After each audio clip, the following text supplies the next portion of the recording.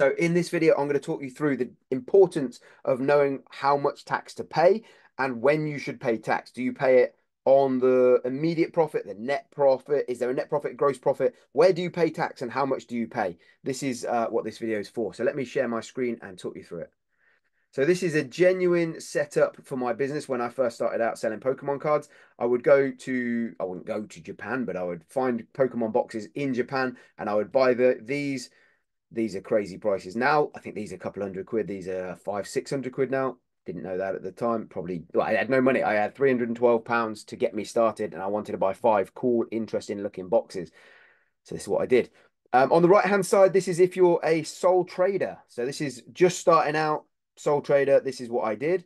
On the left hand side, if I was to buy those boxes right now, I would have to do this model. The difference is sole trader, you pay the profit on you pay tax, sorry, on the gross profit, and I'll talk you through this. And with if you're VAT registered, which you'll be forced to do if you earn over 80, it changes, but it's 80 something, which is 7 grand or so a month. So you are forced to pay this, which the difference with this is you pay tax on what you sell. So let's say it's £100. I sell something for £100. I have to now pay £20 tax on that £100. Whereas before, I would only pay the tax on the profit. So the difference between these two. Pause it, go back, make sure that makes sense if you need to. So that same box, before I was VAT registered, you don't have a choice. If you can register for VAT if you want to just get into that habit of doing this, that's fine.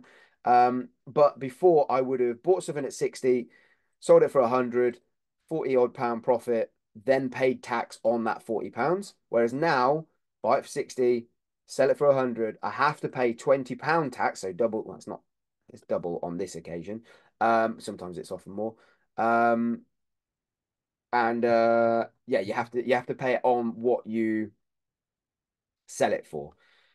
So there's an easy fix for that, right? If I want to make the same profit, so if I want to make that £25 per box of Sky Legends that I bought, if I want to make £25, I have to sell it for more. So 105 would fix that. So I would now, as a VAT registered, which it sounds like, oh, why would you choose this? One, if you earn over 80 something as a business, whatever it is, 83, Google what the threshold is, it's 7,000 something a month. You have to choose that. There is no way around it. You do 3 months in a row at that, you have to do this. So that's fine. I probably should have done this in the first place. Just charge people more. As long as you're a good salesperson, you can sell stuff a bit more. But it is a difference. So I'll leave this as it is, so you can just see the comparison, and maybe it might be interesting to see how I grew my business, right? So this is a 6 week period that I'm going to show you here. Back in 2019, when I first started, something like that, somewhere around that time. When I first started out, I started with 312 quid and scaled it to 2.5 grand within 6 weeks. I was like, all right, cool, let's go again. So you'll see how I did that. Some learnings that I have here as well is be honest with, well, you have to be honest, but be honest with yourself of, did you give some packs away? I could have sold that for more. I could have sold that for 99 because I gave three pound packs away, right? Cool. I could have made a bit of extra money there. But I didn't. I gave the packs away. I thought that'd be cool. Somebody came into the street. I pulled a really nice card, and somebody was like, "Bro, that's sick. Can I trade it for this?" So I actually lost money on the box because I really wanted the card they had and whatever. This one I opened 6 packs. Cool. And this one I opened 1 pack. So be honest with that so that the actual numbers are correct. But you can use either of these, whichever one you want to use. That's fine. To be a limited company, you don't have to be VAT registered. So you can still use this maths. But it's good to get into the habit of this because as you grow and if you get to 7 grand or so, as I say, over 3 months, 3 months in a row, you'll have to switch to this tax model. So you may as well start doing that. You can, the worst case scenario, right? You're going to save too much tax. You get a tax bill, you don't need to pay it. Cool. You got free money. Like that's fine. If I started again, I would start with this model and then just try and make it work better. So where did we go to after that week? So then we went into week 2. Now we only bought 4 boxes that week. We've still got that profit going in here. We've got the net profits coming through each week. We've got the gross profits. We've got everything coming up each week. Um, I made an issue when I first started, and I've just realized it on here. I made an issue when I first started that yes, I was keeping the tax, but then I was tracking the gross profit. And actually, it should have been this. So it should have been down at the bottom here, £102 profit, but I thought I'd made 128. So I was tracking it incorrectly at the time. So what you need to be doing is doing this. So equals sum of, so brackets, and then it's this one here, 102, and then post that there. So yeah, so this is the profits here. So I was thinking, right, I got another 122, £128. All right, we'll keep spending, we'll keep going. I think it's quite interesting to see the difference here. Week two, I actually, if I'd have been VAT registered, would have only made £48 profit. Scaling the business slower, right? Obviously, again, we can fix this. If that had been 105, we'd have made the same profit and whatever, right? So I could have just upped the price and then tried to make the same profit that way around. But I didn't need to because I was paying this. I was doing it this way around. So let's keep moving up. So week three, then we're back on. So we've got 3 weeks of a similar spend, right? So 325, 272, 320, 312. But what I was trying to do was get sets that people enjoyed, sets that look cool, a bit of difference, and then chuck in like a really cool set. This is like 800 quid a box now. I know it might not be that much. I think it went up to 800. I think it's dropped again now. So getting a bit of variety in myself. I could have just got 5 of the same box on the first week, hope that people liked it and whatever. I like to diversify. I think it's better. But again, £42 no tax as opposed to 107 makes a big difference, right? Makes a real big difference. So let's just correct this as we go along. Did I get that right? No, 47.65. 45. So that's how much net profit we're on at the minute on this week. So that's week three. Again, more packs open. Graham traded a £20 card. Oh, that was a trainer, man. That was a really nice card.